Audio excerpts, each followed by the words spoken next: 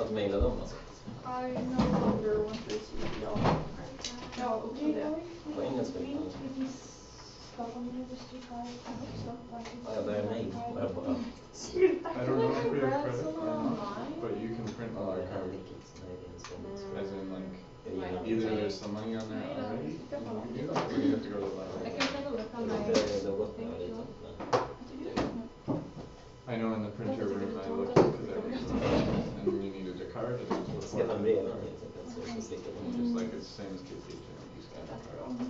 But I don't know exactly. Maybe we have to activate it. KTH we have like. Okay, should we start last lecture? We have 100. I'm sure more people are coming. That seems to be. Yesterday. Well, you had the last lab yesterday or this morning, I guess. So now it's just a couple of the secret sequence project tomorrow or Friday. Tomorrow and Friday. Do we have tomorrow? Tomorrow, yeah, something like tomorrow, some on Friday. But it's, I guess it's. I don't think it will take the whole day, but it will take. Well, it might take a few hours. And then it's the presentations on Monday. Yes. So we'll, as I said, we start at 9, I think, and I'll try to make a schedule and send out before. And then hopefully we finish by lunch. And you have a full day to study before the exam. Of course, you have the weekend also. Are the presentations just expected to be PowerPoint?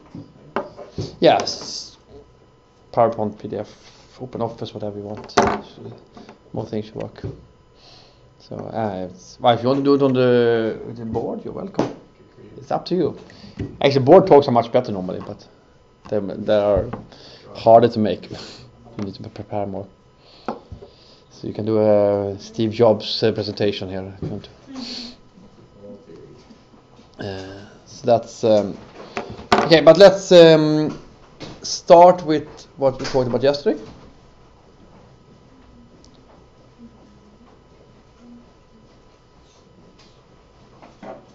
This is the wrong slide. This is not yesterday's. This is today's.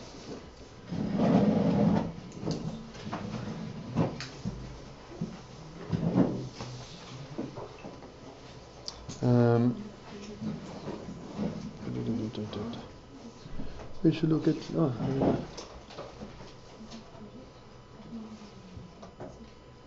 There.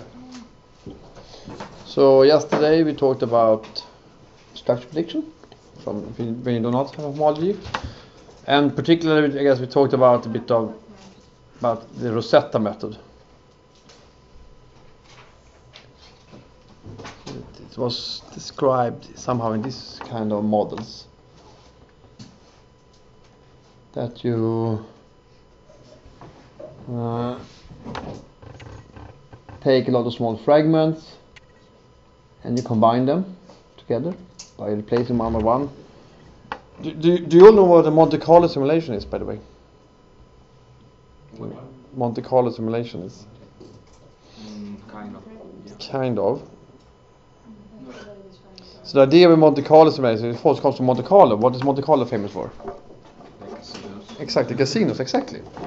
That's where the names come from. I don't remember exactly what was the first application, but it was certainly some kind of physics simulation sometime. So the idea is basically what you do is... the Manhattan Project. Yeah, I was from the Manhattan Project, you're right. The story is that there was this guy from the Manhattan Project and he was in the hospital or something, quite bored, and he was thinking about some generator of random numbers, and came up with this idea that this could be perfectly one of these roulettes in the Monte Carlo casinos. And I don't remember what this was for, but it was something. Yeah, I don't know. I mean, probably Manhattan Project, so there's certainly simulations of the nuclear fusion or something. But the idea is basically, it's somehow optimization problem. So the classical problem in many computers and many problems is to find the optimal, the minimum energy or the lowest energy of some kind. So you have some kind of variable here and you have some kind of energy here. And you want to find this position here. And you want to do this in many dimensions. You want to do some search. For the traditional projects, you use you try to take derivative and you try to walk down, so you have a lot of minimization methods to do that. Problem is that then you get stuck here, you can't get out of this place here. And there are, I mean, you secondary derivatives, and there are, I mean, there's a lot of work done on that. It's actually often much more efficient than doing Monte Carlo simulation, but there are cases when you think these are not, and particularly when you have a lot of barriers and very complex landscapes, it's not that efficient. So what you do here is basically in a Monte Carlo simulation is that you do some random change. So you move something here, and you check the difference, the delta G, the difference in energy between this position and this position here. So do you go up and down? So this you can do a random search, and if you go down, you will keep on falling down all the way until you get stuck here. But the trick is like what you do is that you have, even if you go up, so even if delta G is bigger than 0, you have a certain probability to accept this change anyhow. And you can relate this to temperature. So basically you have e to the power minus delta T divided by RT. So basically you can describe it as a physics motion, so you can simulate the motion of atoms like that because they're not always like falling down to maximum minimum, they have a temperature where they're moving around. So this is kind of a useful method in many optimization problems. So here, of course, what we do in the Rosetta method, we make a random change. If the energy gets better, we keep it. But if the energy just gets slightly worse, we have a certain chance to reject it or keep it. You draw random numbers if it is bigger than this number here. If it is much worse, if this delta G is very big, you have the chances are extremely small that it will be accepted. And if you do that, keep on doing that, and you can do different types. You can start with a high temperature and lower the temperature, or something. You can change it. You can actually often find quite good optimal minimums. Anyway, but it's not always if you have a simple energy function that looks like that, it's certainly a very slow way to get there, because it's much better to follow the derivative and just go down. But for complex landscapes, it's quite useful. And actually, you can simulate the motion instead of doing MD simulation. You could actually use this kind of method of simulation motion of atoms or proteins, whatever you want. So that's the motto. So that's what Rosetta and most methods use somehow some kind of Monte Carlo simulations. So here you avoid getting stuck in this minimum here. I want to do that. Because this one is very deep, so maybe you get stuck there completely anyway. Because if you're there, it's very unlikely you can jump out of it.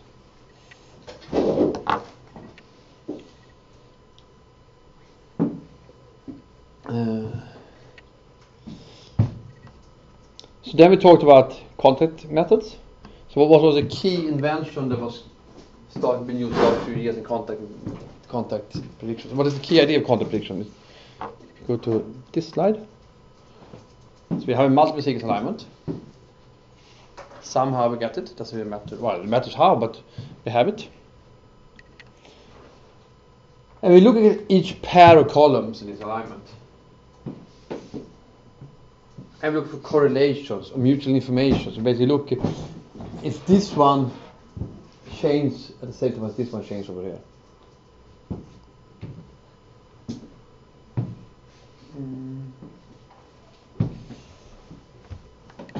So if they change at the same time, you can actually